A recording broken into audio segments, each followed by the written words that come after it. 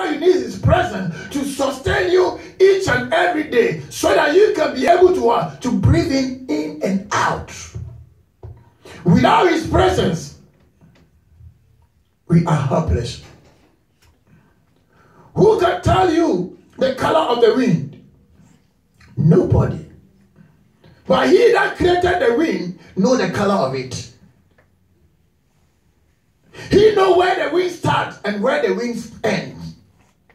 He is the Alpha and Omega. He owns our life each and every day. Our life is like an egg in the hands of God. So he is preserving us each and every day, so that we don't fall into traps and temptation and affliction of the enemy. That is why we need the presence of God in our life.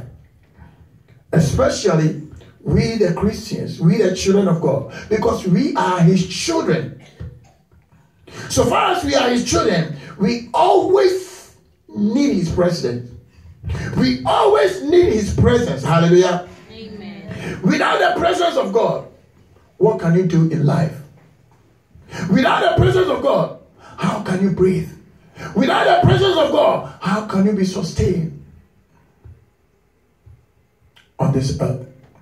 Beloved, let's open our Bible to Genesis chapter 1 verse 27. If someone is there, can give me a reading from there.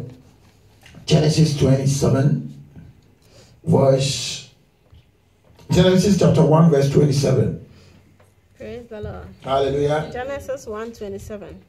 So God created man in his own image. In the image of God he created him. Male and female he created them. Amen. Amen. Beloved, we see the reason why we need the presence of God.